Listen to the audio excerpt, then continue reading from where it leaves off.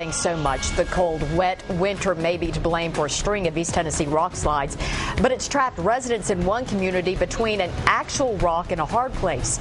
Coming up, hear how they are dealing with all the detours and how long it will take before the roads are finally back open. And lawmakers passed a controversial bill in that wreck. An unusually high number of rock slides in our area continue to close roads and detour traffic.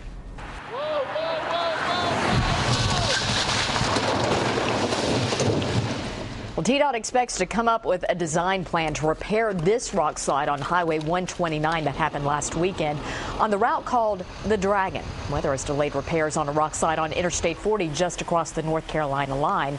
And rock slides in the Great Smoky Mountains National Park have detoured and slowed traveling tourists. 10 News reporter Emily Stroud shows us the double-sided impact of the rock slide detours on one East Tennessee county. Emily? Well, John and Robin, a rock slide has closed Highway 64 in Polk County since November. Now Highway 129 is closed as well. Monroe County is in the middle, and the detour for both of those is Highway 68.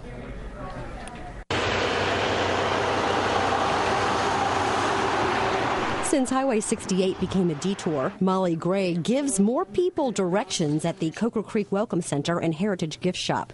Across to Etowah, and you can go south on 411. And she sells more local crafts. Well, for our business, it's been better, but it is dangerous on the road.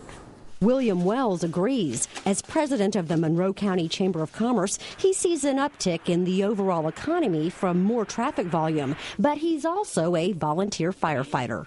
We did work a fatality on Friday, which had 68 blocks for 4 or 5 hours. So the accidents are bigger now than just the occasional person going off the road. The road itself is showing wear, especially along the edges. As people are coming around corners and they see potholes, they want to avoid those, so they wind up in the oncoming traffic lanes. The scenic route is windy and narrow, not ideal for the 18-wheelers now using it, not ideal for drivers in a hurry. There's a frustration level associated with their driving. They've just learned that they have a 2.5-hour detour. His advice for local drivers? We just kind of remember that they don't want to be on the roads either, and if we can just show a little patience and slow down a little bit, that'll help until everything opens back up.